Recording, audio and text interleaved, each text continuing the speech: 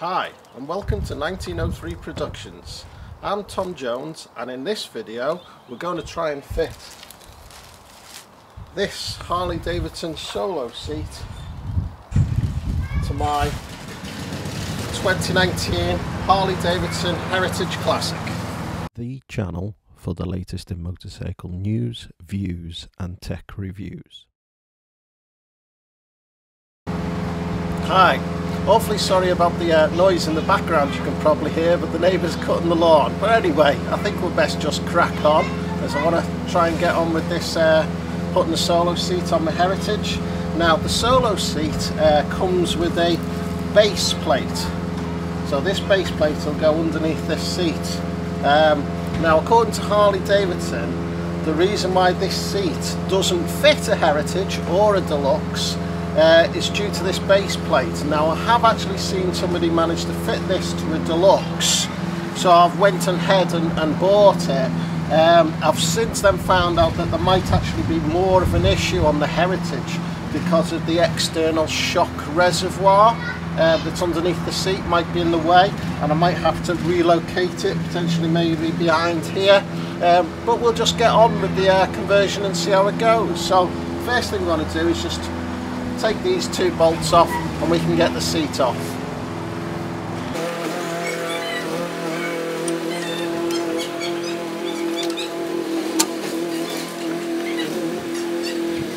Okay, so that was simple. Seat off. Here's the external reservoir, which I think might cause us an issue, but essentially I'll get onto the instructions in a bit. But this plate is somehow meant to go down there, so I'll get on reading the instructions and we'll see how we go. Okay, so the instructions, the first thing we've got to do is remove 1, 2, 3, 4, 5 and 6 bolts. Now you can see the issue we're going to have on the Heritage here. This is the external reservoir, and this is where you screw up or down your preload. Now this, if I go around to the other side, you can see it's bolted to this plate that's going to be removed. So this is where this is going to this mount here, and an external reservoir is going to be sort of floating and not screwed down. So what I've heard is that maybe we can relocate it under here, so I'll also take this off. So undo these 6 bolts and I'll take this off as well, and we'll just see where we go from there. Okay, so unfortunately it's spitting with rain a little bit, but we'll crack on. So the first thing we got to do is put this front mounting bracket onto here, and then screw it, bolt it on with the same screws that we took off. So I'll just put that on now. You can see I've taken all the plate off, and that external reservoir is just floating there at the moment. So we'll get this piece on. Okay, so it actually comes with its new shiny button head screws that take a 530 tooths.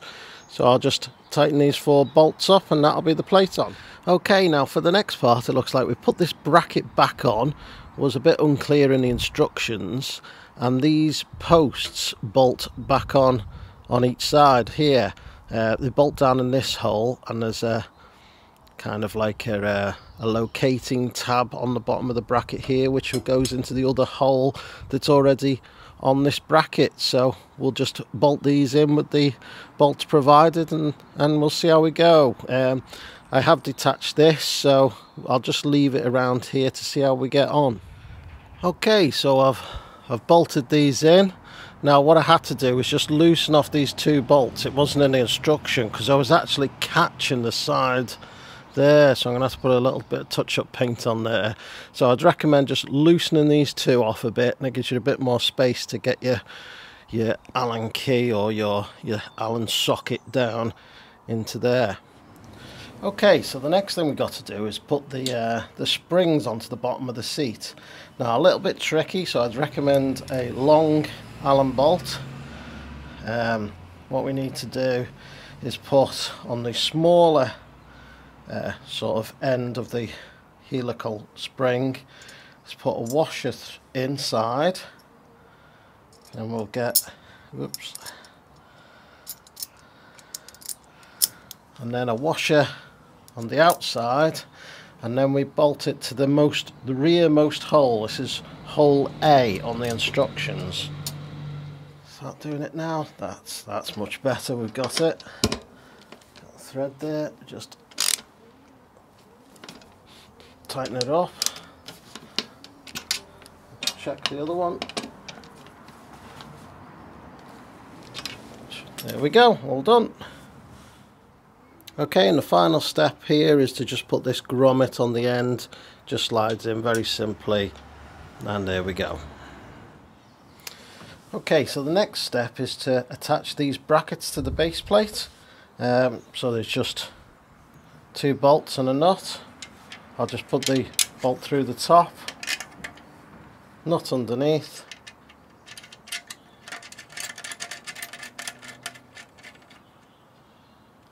That's one, just loosely done. Other side, bolt through the top, insert the bracket, nut on the bottom, should keep it looking tidy on top. There we go, and I'll just tighten those up a bit. Okay, now something else I want to do is pull this tab out here that's retaining this cable, because this cable is actually going to have to route just to the side and come down the side here, because the bracket, you know, fits flush up against there. So I'll just pop this out. Should just take a good tug. Right, so the next thing we've got to do is fit the base plate down on here. Now, just putting it on roughly, I think we might actually be able to keep this reservoir here. So I've bolted it back on, and we'll see how we go. So we just put the base plate in place. Bit of a stretch to get it onto them, but they will go down onto the posts. But you can probably see here that you know, it needs to go behind these rear supports that hold your rear mudguard on. So I'm going to loosen these 2 bolts either side, well, one at a time, one side at a time, and just see if I can get this in place.